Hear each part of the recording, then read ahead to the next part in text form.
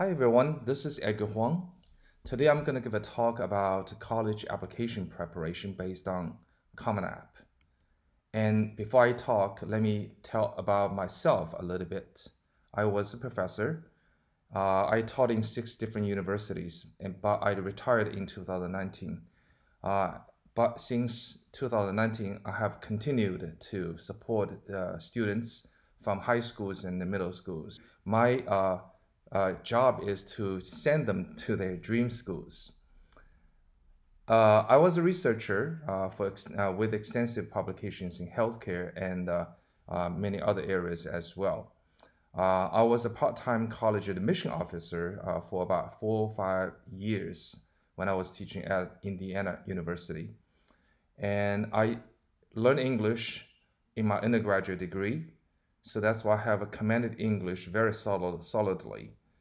And I also have been an English instructor ever since 1984. I taught in colleges, both in China and in the United States.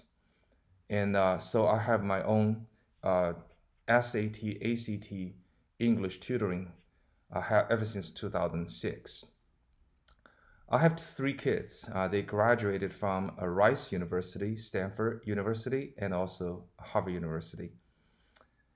But most importantly, the talk today that why is it pertaining to you? Because I've been a college counselor for many years, ever since 2010, and have sent many students to Harvard, Stanford, or the like every year.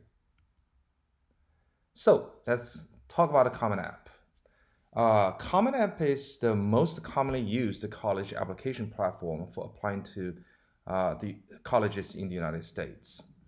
So this platform itself, contains quite a lot of information that you can learn about because it contains the information from different colleges that you are interested in, and also the system itself tells a lot about how you should prepare yourself. And I believe that all students should create an account, commonapp.org account in ninth grade. Why? Because that way you can see, hey, what is expected of you when you apply to colleges? And then if you read some of the information in 12th grade, then you probably will get surprised. What? Why? I didn't know that. Okay, so that's why start early. Okay, so yes, application answer questions from the colleges, even from the system, Common App system itself, may change from year to year. Okay, but most of them will stay put. That's why it is safe to see, hey, what's going on now to get yourself prepared. Okay, not all the colleges in the United States are in Common App. For instance, if you want to apply to University of California, Georgetown, University of Washington, Seattle, or University of Texas, Austin, so and so, and many more. Okay, so you probably won't see them. Okay, and you have to go to their own portals to apply. And also, some of the high schools use other application portals, such as the Coalition for College or Navient. But most of the colleges are in Common App. So when we talk about a Common App, there are 2 lists you have to pay special attention to. I have already shown you the route once you get into Common App website. It goes from Common App tab on top, goes down to education on the left, and then go all the way down to honors. So the first list is called honors list. And I want you to pay special attention to the 2 key words, okay? Academic achievements. Do you see that? Do you wish to report any honors related to your academic achievements beginning with the 9th grade or international equivalent? Well, legally speaking, your achievements must be academic, meaning they are related to your courses, such as math, physics, and chemistry, AP Gov, or maybe AP Geography, whatever. It's academic, okay? And most of the times, students don't apply to a major in athletics, art, or music. So those awards, yeah, you still have those courses in school, but they are not counted as usually. not counted as academic. So that's why you shouldn't count them here. Also, you have awards maybe from like your community service, your leadership. Chances are they are not academic either. So that's why you cannot include those awards in this list. There are 5 of them you need to include. And so make sure that you have 5 high-end, ideally on the national level, high-end competition awards. Sometimes a school has like academic awards as well for students.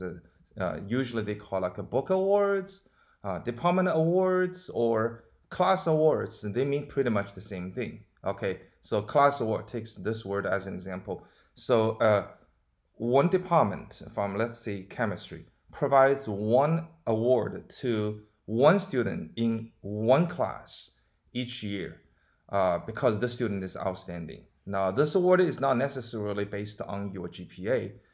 It's like a comprehensive. It contains other evaluation criteria as well. So that's why we call it, since it's from one department and to one class, so that's why it's sometimes called a department award, sometimes it's called a class award.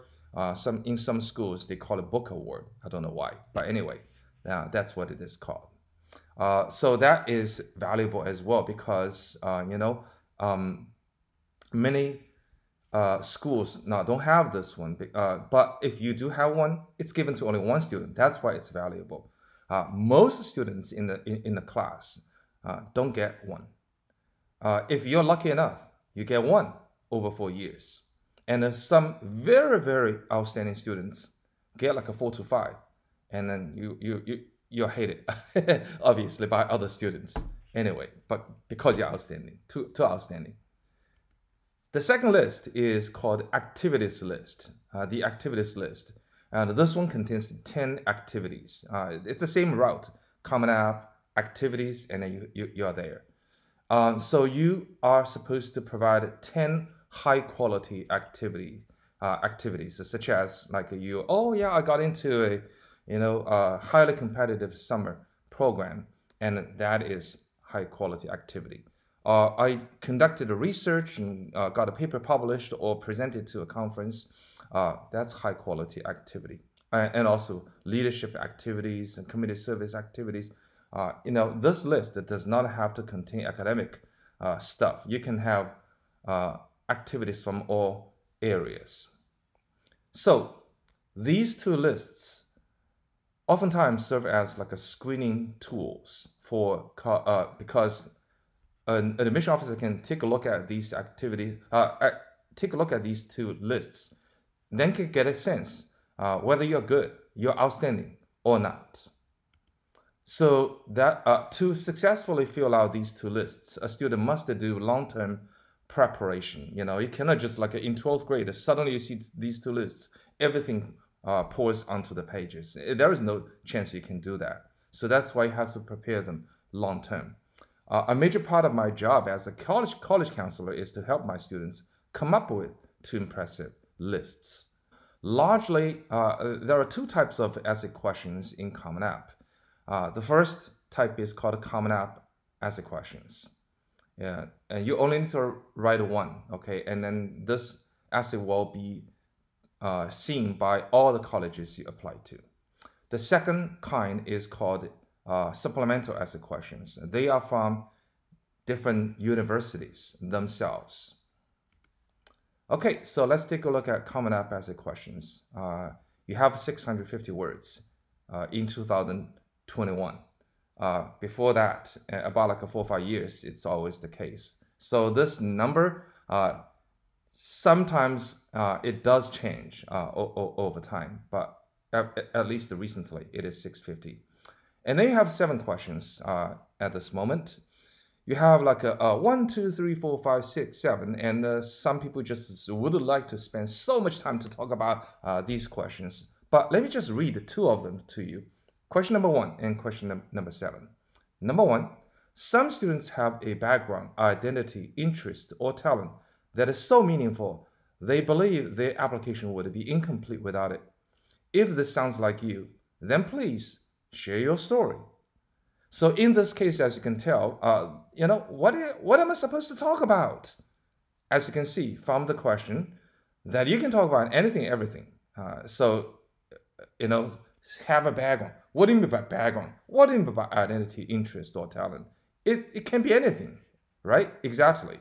And then number 7, share an essay on any topic of your choice. It can be one you have already written, one that responds to a different prompt, or one of your own design. What does that mean? That means you can talk about anything, everything. So that's why question number 1 and number 7 are pretty much similar. And then you can just ignore the questions in between, right? 2 to 6. Why? Because I already told you, you can talk about anything, everything. So it doesn't really matter. But what matters is that you have an impressive story to tell. That is what matters. Okay? So this is what you need to pay attention to. You need to come up with something really, really impressive to show to the admission officers about yourself. Okay, so the purpose of writing this essay is to present an outstanding image of you, ideally not in the academic area, so that the admission officers will feel after reading the essay, this is going to be a big loss if we don't admit the student. So this is the impression you want to give to them. Okay, so to make this essay very impressive, obviously, you must have done something impressive. Otherwise, I can teach you all the writing skills, but you still have nothing to say about yourself, or nothing impressive to say about yourself. So that's why it is important you get yourself prepared. All right, so you say, what is a good a common app essay is like? So let me give an example here. This essay was written by one of my students, and also to protect the students' privacy, I have gotten rid of all the sensitive information and changed, especially by changing some of the names in there. So let's get to it. A sea of young, nervous faces appeared on my screen, bubbling with curiosity. Moments ago, the last girl finished pitching her business ideas. Welcome to the e-girls entrepreneurial competition closing ceremony, I announced to the animated participants through the screen. Over 480 girls from 49 countries participated in this competition. Now it's time to celebrate your hard work and passion for entrepreneurship. Excitement permeated the ceremony. Hands clenched, lips sealed, breath held. Moments later, thunderous applause greeted the finalist announcements. I was overjoyed. I had been waiting for this moment for a while. In grade 9, I joined the Distributive Education Clubs of America, DECA. Right from the beginning of my journey in this business community, I noticed I was always one of a handful of girls participating. During the governor's dinner held by Junior Achievement, I found myself the only girl at the dinner table. In the summer of 2019, as I stepped into the Launch X Entrepreneurial Summer Program, I noticed that each team consisted of 3 male participants and only 1 female. After Launch X, I reflected on my experiences in business and realized that there is a huge gender gap in society. I wondered whether other girls experienced what I had experienced. I needed to make a change. We need to give more opportunities to girls who are interested in business, especially entrepreneurship, I told myself. In early 2020, I created a girls' business club aiming to empower high school girls to become emerging entrepreneurs. I co-founded eGirls and initiated the plan to launch the eGirls Entrepreneurial Competition, EEC, intended to connect and engage business-minded girls like myself. I successfully recruited an executive team. Quickly, however, we hit the wall of financial hardship. We needed funds to establish an online presence, launch a social media campaign, and award EEC winners. Meanwhile, sponsorship interests were low, so was the number of program enrollment. Team spirit deflated, interest diminishing. I felt worried. I'm in to win. I remembered Hillary Clinton's campaign slogan. Social media campaign is critical to our success. I used my personal savings to support this mission. I designed the e-girls logo and the web pages, personally reached out to many business entities and online communities, including Technovation, a global business education organization. 3 days later, we received submissions from 50 participants. After a month of hard work, we were thrilled to see 487 participants. I also led the fundraising team to better target potential sponsors. With our strong enrollment numbers and effective communications, 80 high-impact emails per day, we eventually received over $7,500, higher than our initial goal. As a part of this competition, we established a mentor-mentee system. I hosted several mentoring sessions for participants. Sonia was one of my mentees. Through her, I saw a grade 10 version of me, full of creative and authentic ideas, but afraid of speaking up. I listened carefully about her plan and discussed with her setting up a cultural clothing store, strategically focused on an array of environmentally friendly garments. EEC has definitely helped me a lot build up my courage, deepen my entrepreneurial knowledge. I really enjoyed it, she said. Yes, me too. Our post-event survey showed that 97.3% of participants would love to join the competition the next year. Also, Professor J.O., one of the judges for EEC and the acting vice dean of the R School of Management at the University of T, expressed a strong interest in having the R School form a partnership with the e-girls to host future events. Bidding farewell with the last participant, I remained in my seat, gazing at the e-girls logo on the screen. It accompanied me for the past 9 months. It witnessed my passion, devotion, ups and downs, and my growth as an emerging young professional. It empowers me for the past, now, and the future. So the reason I have chosen this essay is from year 2020. Yeah, the reason I have chosen this essay is that this student has demonstrated very strong leadership, not only in her school, but also on a national or even international level. And so probably you didn't know that all the students I have coached, they have like a huge edge over other students when they have very strong leadership. So that's important.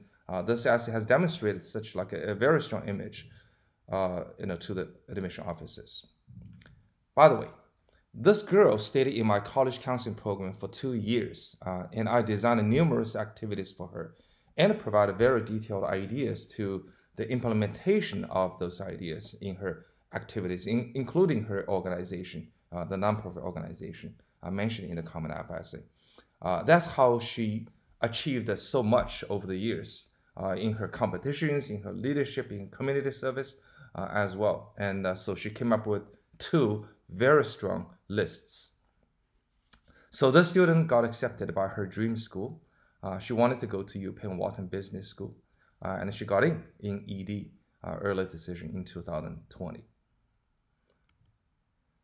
Okay, so the second type is called supplemental essay questions. And long and short, these questions vary drastically in terms of content, and they cover your academic or non-academic interests, right? Reasons for attending a particular college, for instance, highlight of your achievements, understanding of the society, involvement in the community, leadership, personality traits, so and so. So there are just so many different kinds. But there is one question that is quite common across universities. It's called why us question. Sometimes you will say, hey, let me give an example here, Cornell. Why are you drawn to studying the major you have selected? Please discuss how your interests and the related experiences have influenced your choice. Specifically, how will an education from the College of Arts and Life Sciences, let's pretend the student is going to apply to this school and Cornell University, help you achieve your academic goals. So in this essay, you're supposed to talk about why you want to apply to Cornell University, okay? And then why Johns Hopkins? Why Penn? Why another university? So many universities have a similar question like this.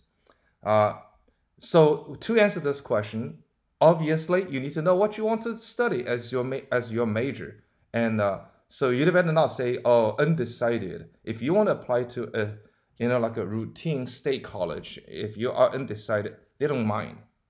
Everybody's welcome, so long as your GPA is like high enough.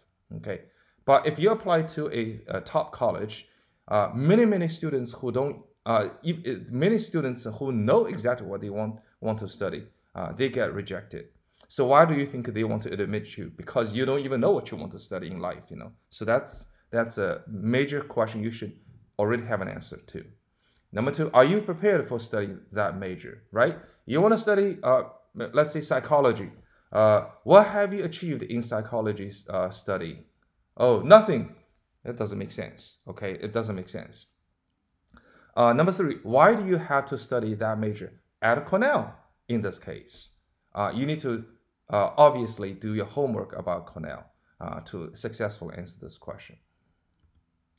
Okay, so let's take a look at some very tough essay questions. And once you've read, you will notice, you will understand much better why you have to do long-term preparation. Take a look at this question, okay? It's from Stanford. How did you spend your last 2 summers? And if you read this question in the 12th grade, you may have like a heart attack if you didn't do anything in the last 2 summers. It's too late. The game is over, right? Exactly. So I'm just giving an example here to you. So you obviously must have done something outstanding in the last 2 summers before you consider applying to Stanford. Okay, that's one. Another one, it's from University of California. Yeah, UC is not in Common App. Here we go. Question number 1. Describe an example of your leadership experience in which you have positively influenced others, helped resolve disputes, or contributed to group efforts over time. Get it? Pay attention to the last 2 words. Over time. Okay, it's not just like a one-time shot. Okay, so if you want to talk about leadership, it got to be a long-term effort. Obviously, you have to be prepared. This question is from MIT. Tell us about the most significant challenge you have faced or something important that didn't go according to plan. How did you manage the situation? All right. So in this question, as you can tell, there are 2 parts that are key to answering this question. Number 1, most significant challenge. So in this case, number 1, you got to have a challenge. Okay, you have experienced already, and so guess what? I help students apply to MIT every year, and almost every year, students would ask me, Dr. Huang, my life has been very smooth all these years. I don't really have any significant challenge. And what should I say for in this essay? What do you think I can tell the student, right? I cannot change your history. I don't know what you can say. Sorry, it's too late. Exactly. So that's why, and then some of the listeners here will say that, oh, are you trying to say that I should get into some trouble? I never said that. Okay, it's not what I mean. But what I do mean is that, challenges. When do you face challenges, right? Oftentimes when you get out of your comfort zone, you get into challenges. So that's why think about how you can prepare yourself for this question if you are determined to apply to MIT. Also, second, in this case, another key word is manage. The most important part is manage. How did you manage the situation?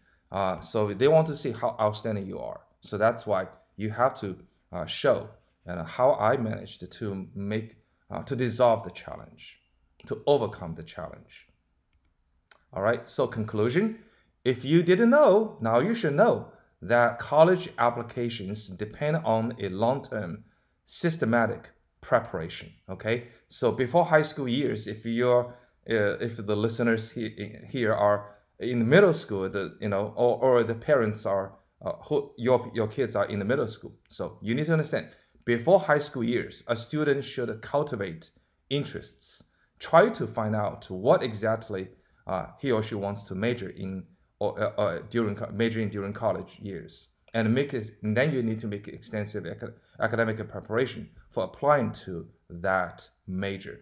So the earlier you know what you want to study as a major, the better. So then your preparation in high school years will all be targeted. Otherwise, you're going to just explore until the end. When you apply to colleges, you still, oh, I don't know. Then let me apply to undecided. Oh, that's pathetic, to be honest. It's not good. It's not good.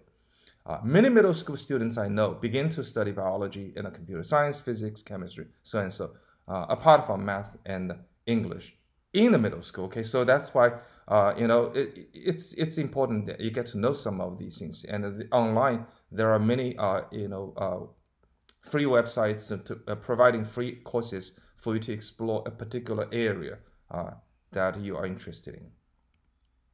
So during high school, now moving on to high school, a student should fully develop his or her potential in that area outside of the area which you will claim as your major, outside of the classroom, in terms of extra learning, competitions, internships, research, and so on and so. So it's important that you don't want to say, oh, how have you prepared? I haven't prepared nothing. That's not good. That's not good at all. Okay, so you have to be prepared. Also in high school, a student should develop way beyond academics. Students who can demonstrate a strong leadership credential, as I told you earlier, have a huge edge over other students who don't. And students, because the concept is very easy to understand, because all those top colleges want to train future leaders. So that's why, hey, I'm already a strong leader. Okay, please admit me. That makes better sense. Students should come up with impressive achievements in community service as well, because you are showing that you're not just taking care of yourself, but you're taking care of your community, your people around you. All right, so that's pretty much it for today. And hope you will do well in your college application preparation. Also along the way, I have a class, SAT, ACT English class. I've taught it ever since 2006. And if you're interested, please contact me. Also, I provide long-term college counseling ever since 9th grade till 11th grade. That's what I do have done this for many students over the years already. Also, some students need specific support in the last year when they apply to colleges. I can help you with that as well. So here's my email address. All right, again, thank you very much.